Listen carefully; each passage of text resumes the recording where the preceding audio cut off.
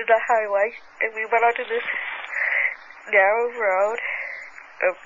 I was wondering what he was doing down here, but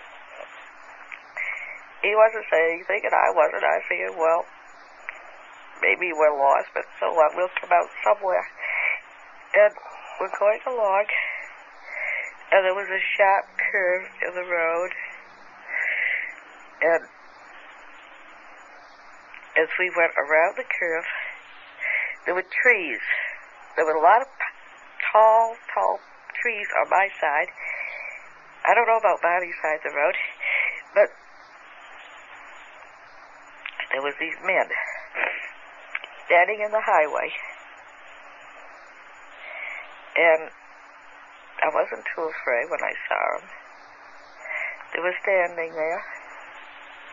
And I thought, well, you know, there was several. There was, I don't know. And they were just, you couldn't get a good look at them. But then I thought, well, you know, are they in a car and the car broken down, or what are they doing there? And Bonnie, of course, had to stop. And then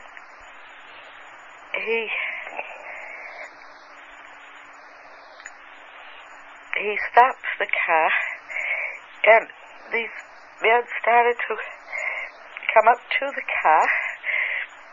They separated. They came up in two groups. And when they started to do that,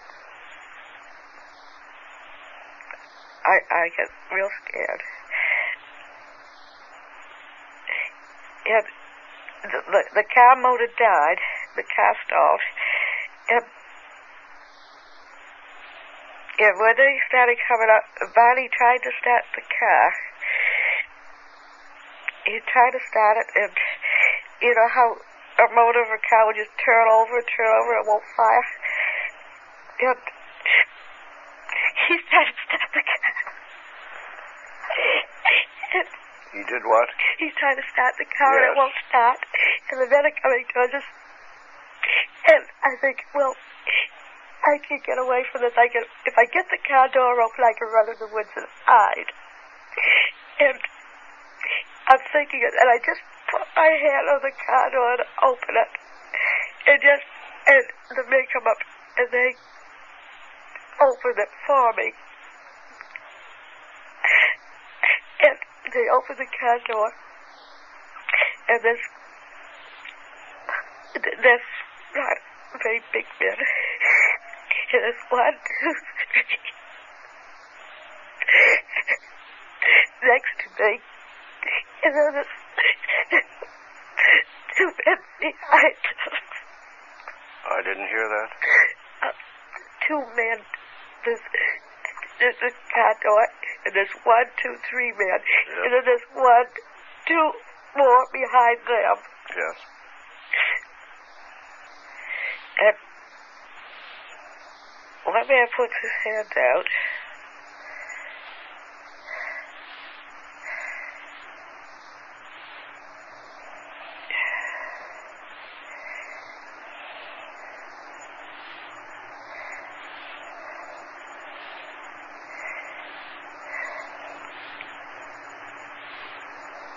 Go on.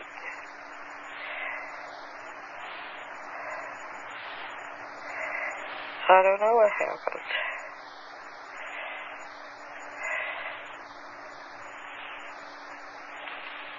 You can remember everything now.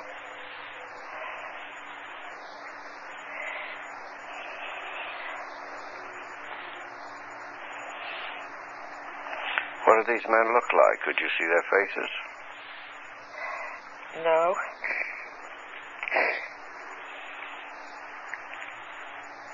How were they dressed?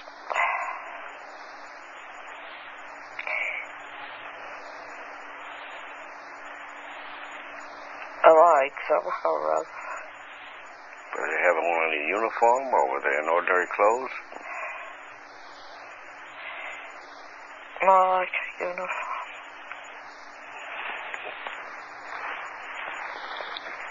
uniform. Does it resemble any uniform you know? I couldn't say. There's a couple of men behind me, and then this body, and there's a man on each side of him, and my eyes are open. My body's still asleep. He's walking and he's asleep. And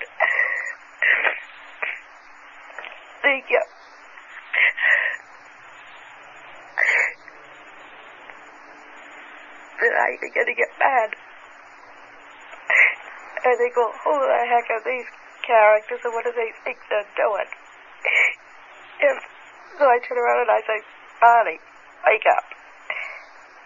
Bonnie, why don't you wake up?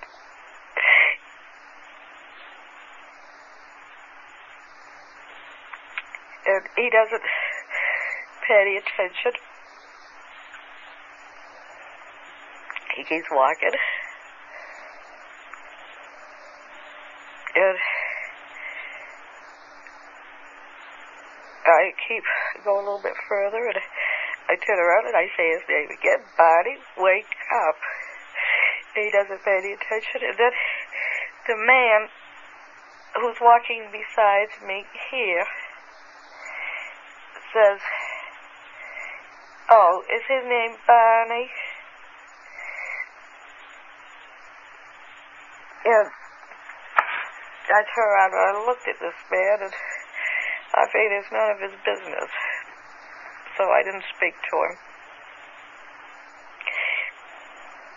Did we keep walking?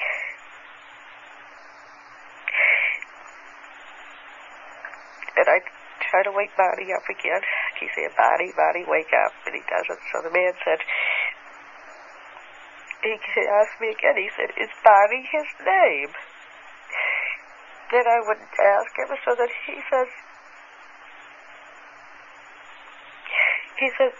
don't be afraid.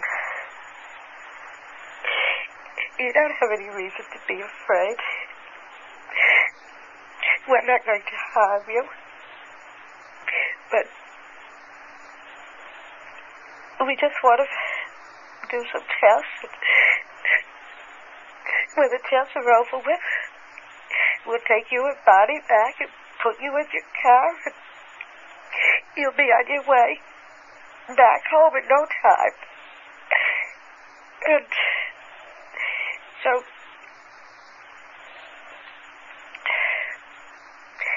I mean, he was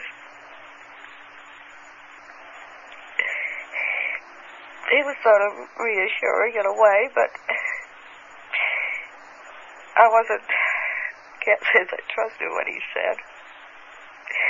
But I wasn't sure what was going to happen, and we kept walking, and the body was still asleep, and then... You mean he was walking in his sleep? Yeah, he was just like sleepwalking. These men spoke good English? Only one spoke, the one who was on my left. And he said, and then he was more or less,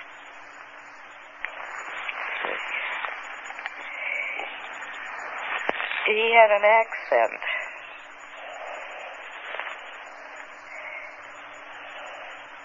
He had sort of a foreign accent.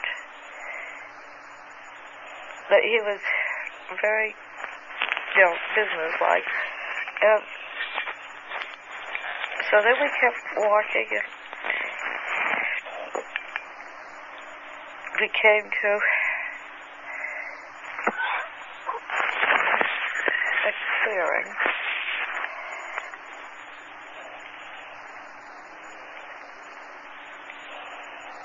And there was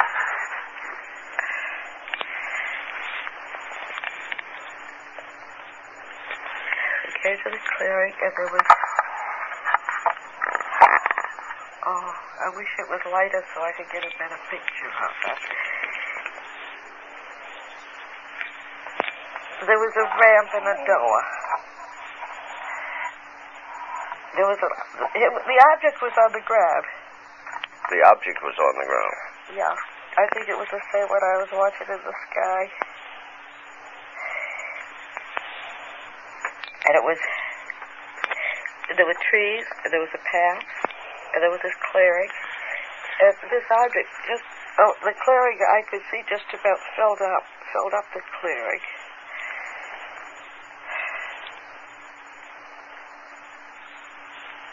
And they're taking me up to the object. Now, I don't want to go on it. I don't know what's going to happen if I go on it. I don't want to go.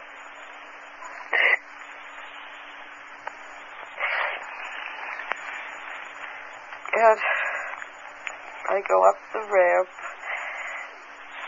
and I go inside, and there's a corridor to the left. We go up the corridor.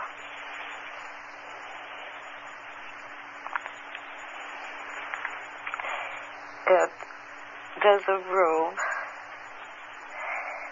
and they start to take me in the room. Some of the men come in the room with this man who speaks English and me.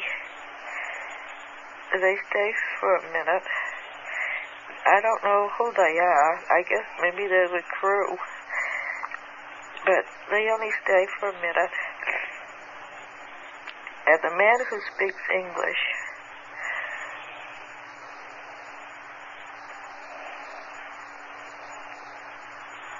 is there, and another man comes in. I haven't seen him before. I think he's a doctor.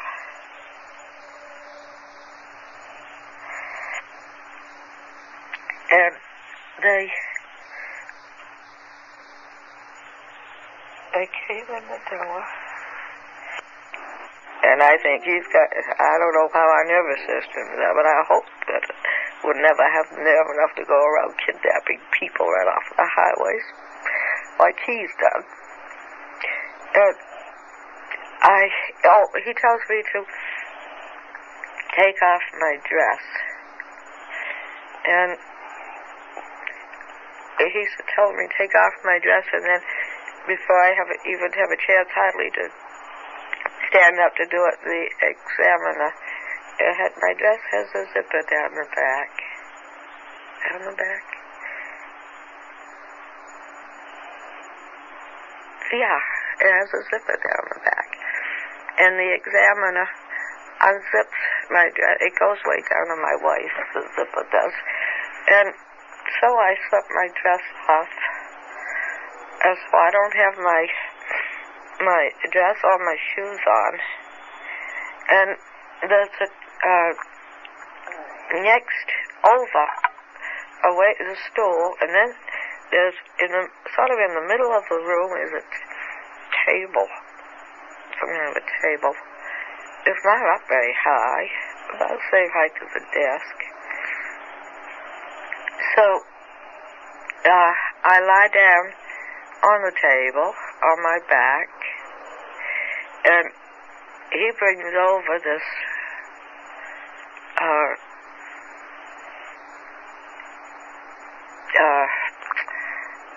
how can I describe it? They're like needles. There's a whole cluster of needles, and each needle has a wire running from it. So then they roll me over on my back.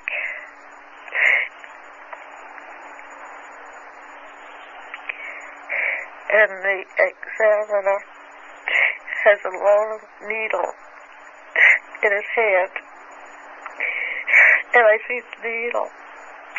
And it's bigger than any needle I've ever seen. And I asked him what he's going to do with it. And he said, just a simple test, it won't hurt me. And I asked him what. And he said he just wants to put it in my navel. It's just a simple test. And I I tell him, no, it won't hurt. Don't do it. Don't do it. And he said, no, it won't hurt. And he sticks a needle into my nail. Instead.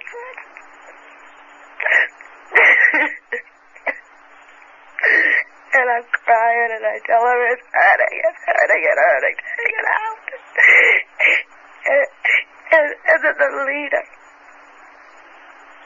he goes over and he puts his hand, runs his hand in front of my eyes. And he says, I'll be all right. I won't feel it.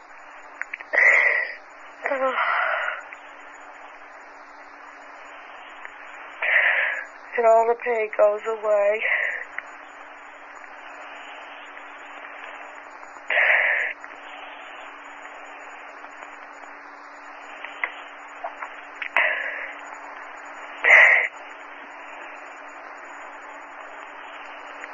Dad.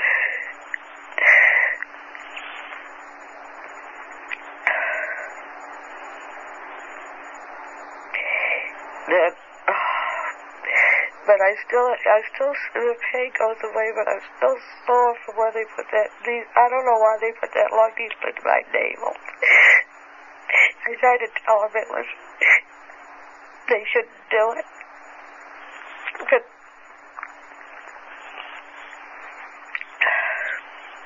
did they make any sexual advances to you? No. They didn't? Nope. I asked the leader, I said, why did they stick the needle in my navel? And he said it was a pregnancy test. And I said, well, I don't know what they expected, but that was no pregnancy test here. And he didn't say any more. So,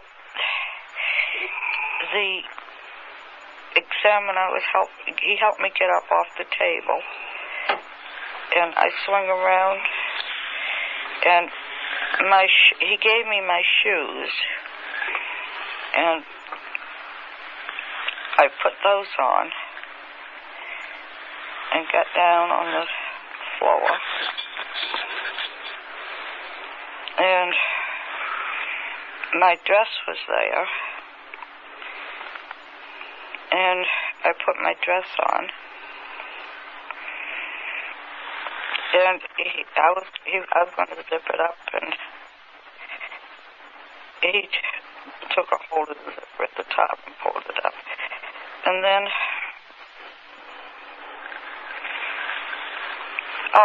I said, I can go now. I can go back to the car. And he said, Barney isn't ready yet. And so then I began to get worried, and I asked him why it was taking so long with Barney. And he said, well, they were doing a few more tests with him, but he'd be right along in a minute. And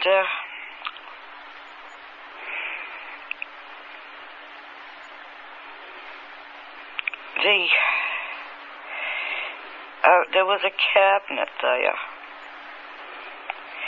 and the doctor, the examiner, he had gone out of the room. There was just the leader and me there. So there was a doctor there, you say? And the man who did the examining, he did the testing, and he left.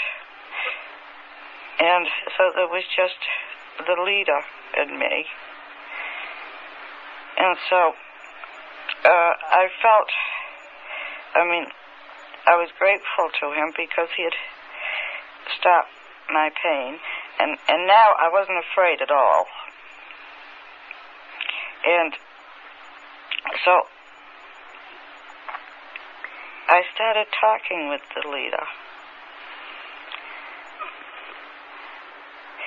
And I said to him that this had been quite an experience. It was unbelievable that no one would ever believe me, and that most people didn't even know he was alive, and that what I needed was some proof that this had really happened. So he laughed, and he said, well, what kind of proof did I want? What would I like? And I said, well,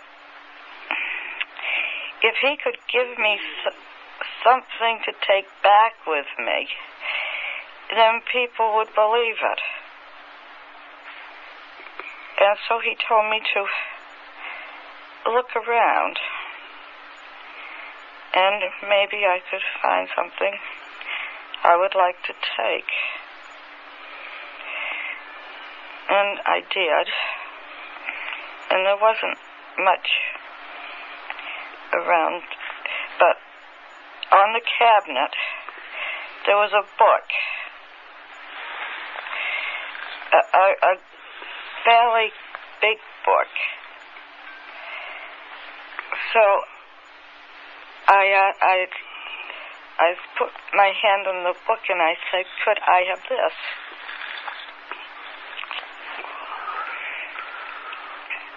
And the leader laughed, and he asked me if I thought I could read it. And I told him, no, I laughed too. I said, no. But I wasn't taking it to read. That this was going to be my proof that this had happened. That this is my proof. And so he said that I could have the book if I wanted it. And I picked it up, and I was delighted. I mean, this was more than I had ever hoped for. He went over across the room to the head of the table, and he did something. He opened up, it wasn't like a drawer. He sort of did something in the metal of the wall. There was an opening, and he pulled down a map.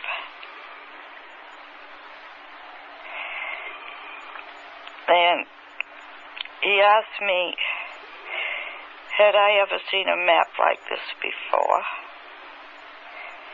And I walked across the room, and I leaned against the table, and I looked at it. And it was a map it was an oblong map. And he said that the heavy lines were trade routes. And then the other lines,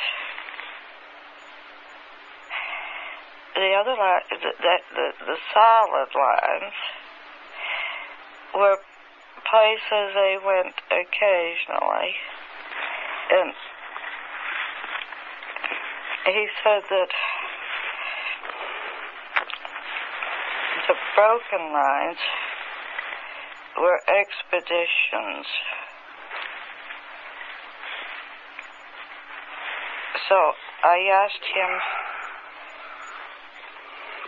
where was his home port? And he said, where are you on this map? And I looked and I laughed and I said, I don't know. So he said, well then, if you don't know where you are, there wouldn't be any point of my telling you where I am. And he put the map, the map rolled up and he put it back in the space in the wall and closed it. And I felt very stupid because I didn't know where the Earth was on the map. And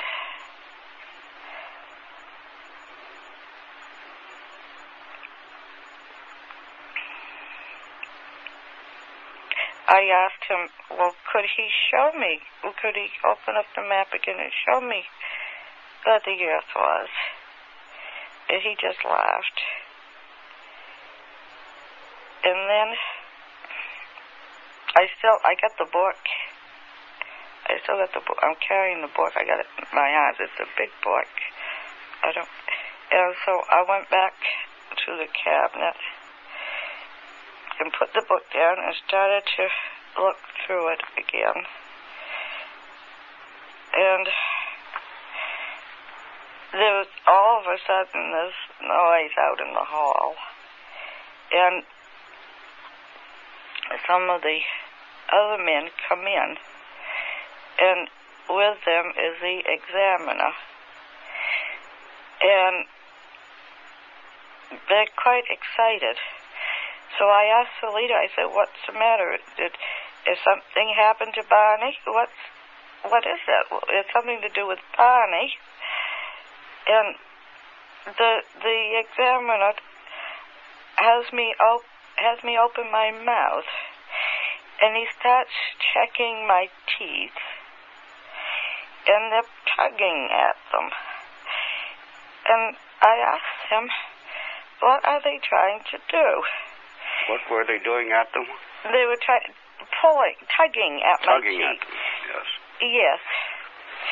And the examiner said that he was very excited, and he said that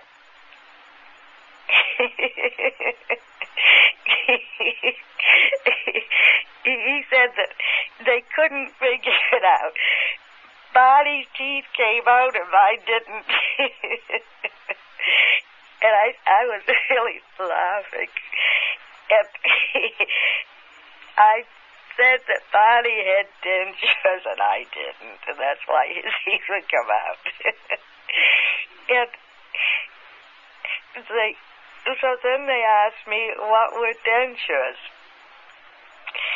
And I said that people, as they got older, washed their teeth.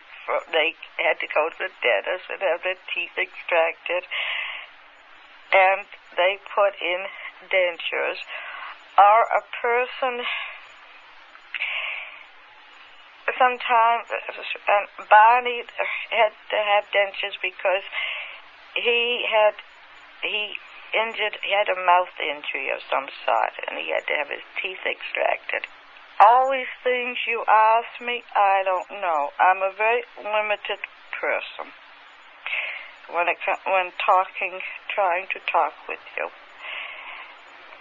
But there are other people in this country who are not like me, that they would be most happy to talk with him, that they could answer all his questions. And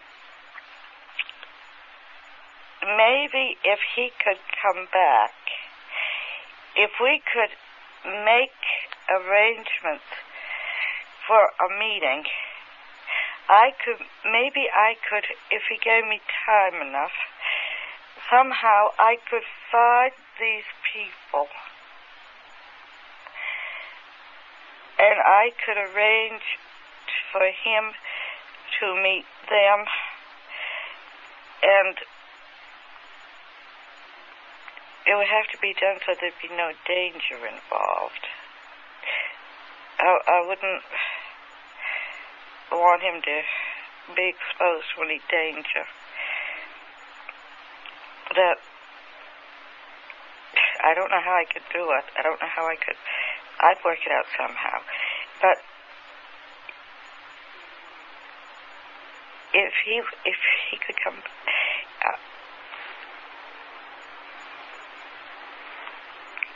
I want him to come back. I want him to.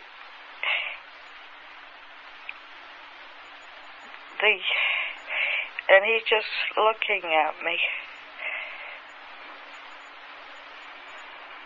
And will you come back? Can we work out something? And then his questions would all have answers, and other people could get all the things I'd like to know too. And he says, I don't know. It's not my decision to make. So I said, well, could you discuss it with the person who does have the decision to make? And he said, yes. And I said, well, if you do decide to come back, I mean, if it can be worked out, I would need time. It would take some time. I mean, I just couldn't go out on the spur of the moment and round up people to meet with you. It would have to be people that we knew would be all right and would have the background and all. And I wouldn't even know where to meet him. And he said, don't worry. If we decide to come back, we'll be able to find you all right. But I said, but I don't live around here. I don't live in this area. And he said, we'll find you. And I said, how? How will you find me? Out of millions of people. And he said, we will. We always do find those we want to. And I said, well, now what do you mean by that remark? And he just laughed. And then Barney's coming. They're bringing Barney out. I hear the men out in the corridor. And I said, Barney's coming. And he said, yes, you can go back to the car now. And I got the book. And Barney's coming out. And Barney's eyes are still shut. Good heavens. He's missed an awful lot. I wonder if he made him keep his eyes shut or if he's scared. And so,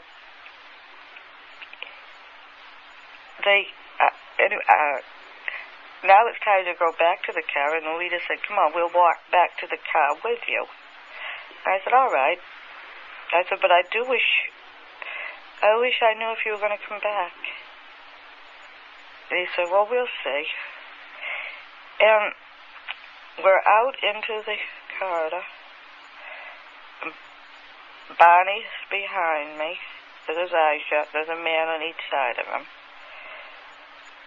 And I'm all ready to go down the ramp when some of the other men,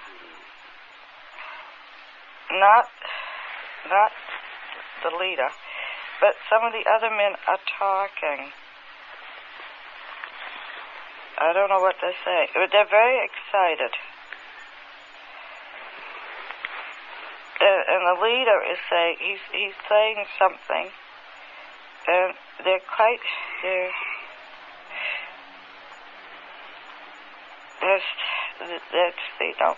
undecided about something. And then,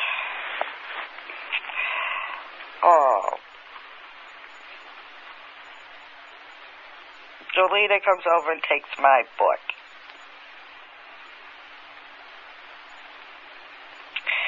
And I said, oh, I'm furious. I said, you promised me I could have the book. You gave me your word I could have it. And he said, I know it. He said, but the others object. They don't want you to have it. And I said, but this is my proof. If you take the book away from me, I'll have no proof that this has happened. And he said, that's the whole point. They don't want you to know it's happened. They want you to forget all about it. And that's why I'm taking the book. I won't forget about it. You can take the book, but you never can make me forget about it. Because I'll remember it's the last thing I ever do.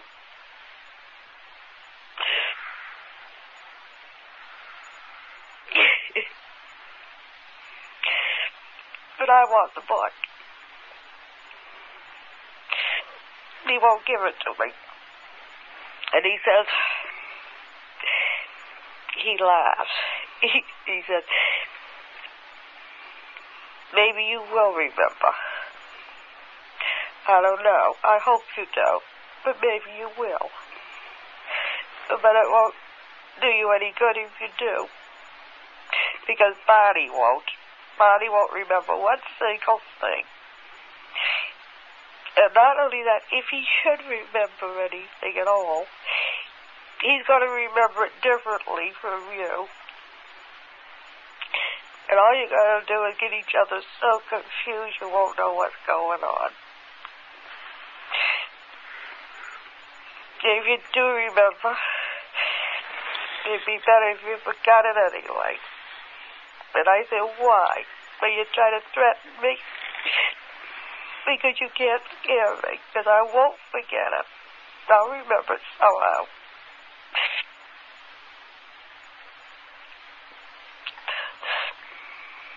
So then he said, all right, now, come on, let's go back to the car.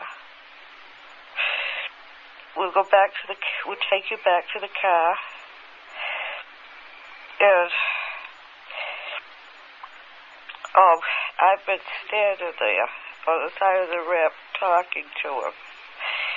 And I'm not so mad now. And they've taken Barney ahead while we were talking. So the other men are going ahead. And he said,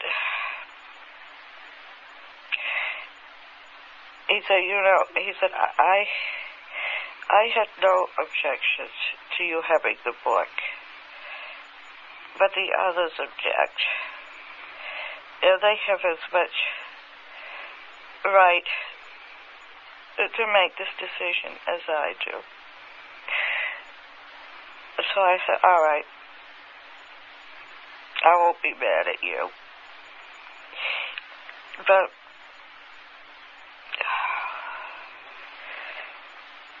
it is the most, I wish I could be able to have some proof of this, because it's the most unbelievable thing that's ever happened.